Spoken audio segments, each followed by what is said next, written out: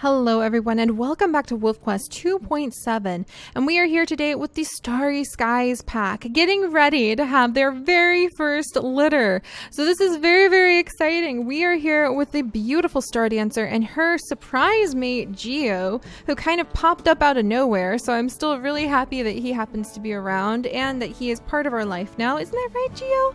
And we are getting ready to finish marking the territory and having the very first litter of wolves that these two have been expecting.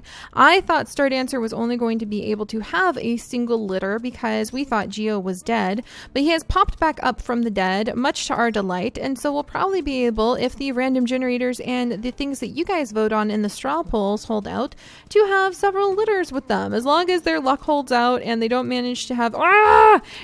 I said luck holds out! Go away, bear! Geo, help! How did I know? How did I know? I kind of came over here because I was like, well, we need to chase away. Okay, she hasn't been hit by the grizzly bear once. Can we just tell everybody how amazing Star Dancer is as a result of that? Because that is just so cool. She hasn't had a single blow landed on her yet, but that doesn't mean we need to get like really cocky about that. All right, so let's go ahead and put down a little more pee so we can finally have these puppies, because I think that she is more than ready to welcome her first litter. The welcome spring, welcome all of the babies, and here we go. All right, you guys, we have now marked our territory. Geo has come back from the dead. We're saying that even though you don't see her, Wisp does show up quite a bit. Geo's sister Wisp, who is a white wolf and a little bit weak of constitution, does show up quite a bit, and she helps out with raising the puppies and helps out with the pack, and the pack helps her out as well. I'm kind of tempted to say that every now and then we need to kill an extra elk in order to sustain Wisp, and I think that's a pretty good idea, so we'll kind of keep that in the back of our mind as we go on, and that might be a trait that we use again in the future as well.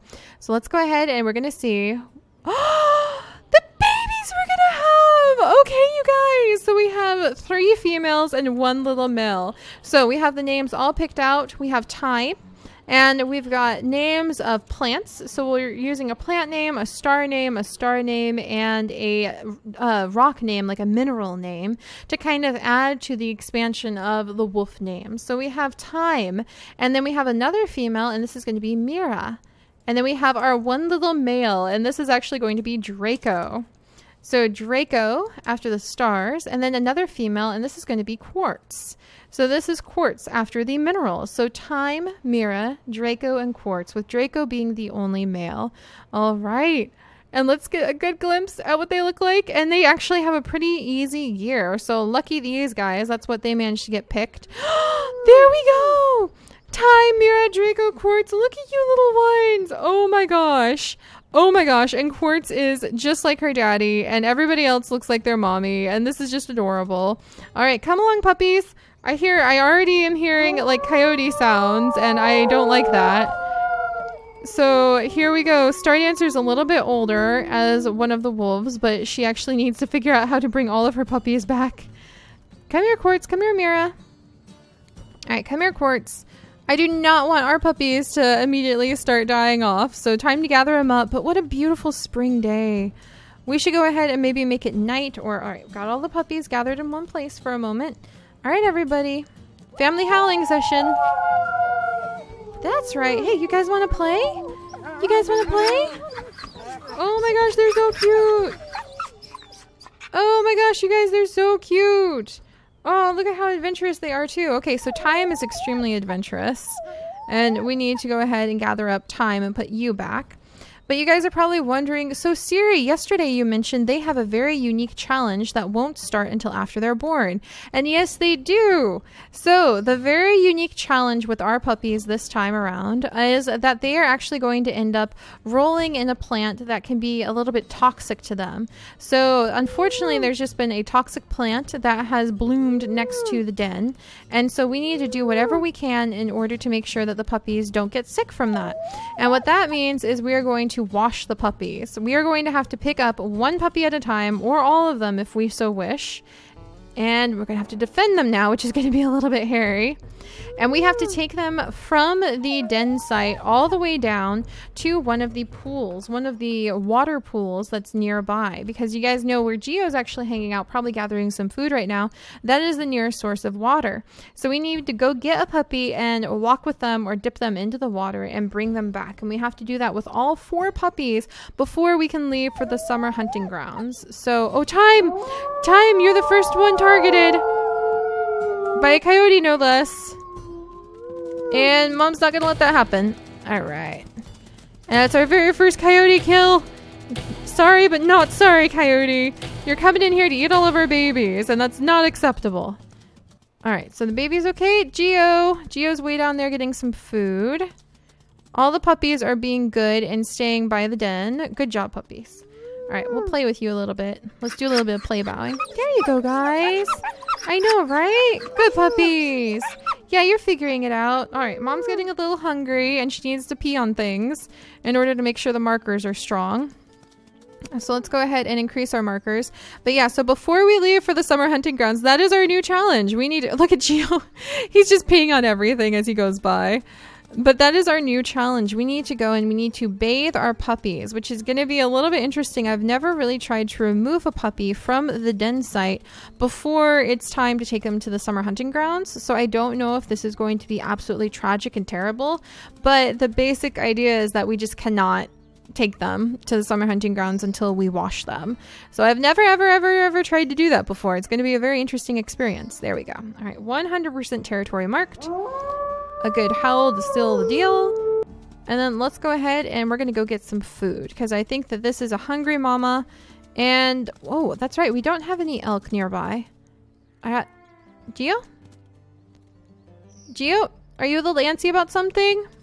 Do we need to go by and defend our puppies? Is that what's going on? All right, let's wiggle up and see if that's what's... Oh, fudge the knuckles. That's what's going on. All right, well, you know what, Mr. Bear? This is some unacceptable behavior. Hey. You're not allowed to, like... Oh, wow, there's a lot of food around here. You're not allowed to damage Star Dancer. Get out of here. All right, so Star Dancer has taken some hits, but thankfully there's some food nearby. Who knows? Maybe there's even a little a la warrior cat, some herbs that she can chew on. I know dogs will sometimes like eat grass when they're sick, but this is completely not that situation. There we go.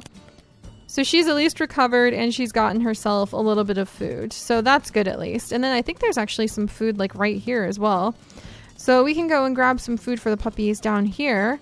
And then we'll have to do a little bit of hunting because we actually don't have any elk that are on this side of the river to eat off of in order to take care of our babies. So, wow, look at all these flowers. Geo, there you are. I'm so happy that we're going to hopefully be okay. We're going to take good care of our puppies. Oh my gosh, it's going to be such an adventure to get them down and bathed before taking them to the summer hunting grounds too. Trying to find new events that work with the game requirements is pretty interesting. A lot of people will often give suggestions for things to do that you cannot do because of the way the game mechanics work. And that's part of the art of storytelling. Hello, little one. You're about to be eaten by a coyote. Okay, we'll take care of that. Mira, don't you worry. That's part of the art of storytelling in these kinds of situations inside of the medium of video games and nature, is figuring out how to weave the story together from a setting where the games sometimes, down coyote, throw their own aspects at you. And I absolutely adore it. So let's go finish feeding the puppies. Yay! We've defended the puppies and now we just need to feed them. And then we're gonna go do a hunt with our wonderful mate. We also need to kind of catch our breath. Poor Star Dancer. It's been a little bit of an exciting few moments with her babies already. But she's done a really good job. And we've still got a little bit of food to take to them. And it looks like Geo is staying by. We're just gonna pee over here. I think...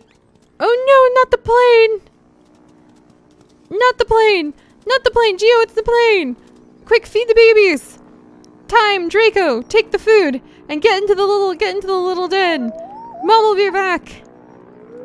All right, have a howl and then stay there. We're getting out of here. Geo, run for it. It's the plane. Poor Star Dancer. This could put our babies at risk. This could seriously put our babies at risk if she like hears the plane and freaks out. Oh, it's getting so much closer. If she hears the plane and she freaks out, like, well, no, go away, coyote. Well, there's a coyote or something. Now I'll have to track that coyote instead of track food. Because the coyote will stick around and eat the babies if you don't get rid of the coyote. Geo! Geo, is it gone? Okay, it's quieting down a little bit. Phew. Alright, poor Star Dancer. See, I just don't think she'd be able to focus on anything if she knew that there was the plane nearby. So even if her puppies were in danger, I think her sheer terror, her sheer uncontrollable terror over the plane and the biologist and the people would just completely overwhelm her. There we go. Phew. But thankfully we managed to get rid of that coyote, and you do have to take out every coyote. It always amazes me at the people who don't know that. Like, they get really, really, really, really, really mad when the wolves will kill the coyotes. They're like, oh, you're being so mean. And it's like, the way the game is set up, the coyotes will stick around and they will kill the puppies when you walk by with them. During the summer hunting ground, like, movement. So you kind of have to do it, guys. So there's just that, but it always amazes me how people don't know that about Wolf Quest. So, alright, let's go ahead and take down this elk. And we're actually driving her straight towards the puppy, so hopefully this will end well. Hey, Geo! Geo, a little help here? Star Dancer does not have that much stamina, so a little bit of assistance would be awesome. Alright, can we get a little closer? Maybe a little bit of a walk. There we go. And... okay, now we're going past the puppy, so let's tilt her a little bit. Alright, come on, Geo. We can tag team this elk. There, the beautiful, delicious elk rump just waiting for you to bite it, Geo. There we go. Alright, so we're getting a little closer at being able to take her down. Come on, Geo, you can do it! Come on, Geo! Another good nip! Another good nip to those juicy hindquarters. Yeah, there we go. Now she's not going anywhere. Alright! Come on. We've got this, you two. We've got this. We're gonna take food back to the babies who are getting a little bit hungry now. Alright, so we'll fill up. Oh, we need to put down some territory marker, and we need to make sure that we get a little bit of the pack affinity up and going. Alright, there we go. And then I think next time we might try to start bathing the babies, which is going to be a whole new kind of challenge. And like I keep saying, I cannot wait to hear some more of your guys' event ideas that you might have for what we can try to do within the confines of the game mechanics, and also what is actually doable. Because some people will be like, kill 20 bull elk, and that would just be miserable. So there's a fine balance in being able to come up with these challenges that actually is a real skill. That's why I'm so grateful for you guys who have great ideas that we do end up using, because it shows that there's a real amount of skill and thoughtfulness that has to go into doing these things. It just can't be the first thing that you come up with every single time. Oh, and now it's a beautiful storm. Oh, it's like the Stormy Skies family is saying hello too. Alright, so time. Oh, the Stormy Skies family is saying hello to the point where they're lighting trees on fire. Mira, Draco, Quartz, let's give you all some food. And then let's play with the puppies until the pack affinity is all the way to the top, because I think that would be fun. Alright, so where's the tree that's on fire? Is it the tree right next to, oh, it's the tree right next to the den. That's fine. That's just like Grandma Storm saying hello, right? Alright, we're gonna grin at the puppies. They're grinning back. We're going to ears forward alert at the puppies. Oh, and Geo's giving Draco a little bit extra food. Alright, tail wag? Tail wag, puppies? Tail wag? Maybe roll on the ground with mom? Hey, you guys wanna play? You guys wanna play? Roll on the ground with mom in the storm? I think Star Dancer likes the storm. It's like a whole bunch of the family members. Hey, yeah, Draco, you wanna play? Yeah, hey, time! Come on. You want to play? Yeah, who's a good puppy? Yeah, who's a good puppy? All right. Somehow this is not helping you guys get your pack affinity up, though. Just experience, I think. All right. Well, we'll give it a good howl or two in just a second. Come on. All right. Who's the most playful puppy? Let's see who responds the best to, like, our offer to play. So if I go play bow, Geo play bows, and the puppies ignore us. So let's try again. Play bow. and Mira. So it looks like Mira, that's a nice way to be able to tell just how playful their personalities are. So it looks like Mira is extremely playful. Time likes to wander off. And Draco and Quartz really want to grow big and strong. That's kind of the vibe I'm getting from all of them now. Alright, so now that we have increased pack affinity again, what happens if we do Playful Bow now? Who wants to play? Yeah, see, Quartz is tackling her sister, so I think Quartz wants to kind of grow up to be a big, strong wolf. And Time is snoozing, so she likes to do her own thing. Anybody, come on, anybody want to play with Mom? And the only one who pays attention is Mira. That's an adorable way to be able to kind of start to distinguish their personalities. We'll have to make sure we do that more often, because that's just awesome. All right, well, Geo is relaxing and all the puppies seem to be doing well. So we will work on feeding them up and we will work on taking them down to put them in the pond to bathe them and then bring them back up to the den before we go to the summer hunting grounds next time. So I'll see you guys then. Bye-bye.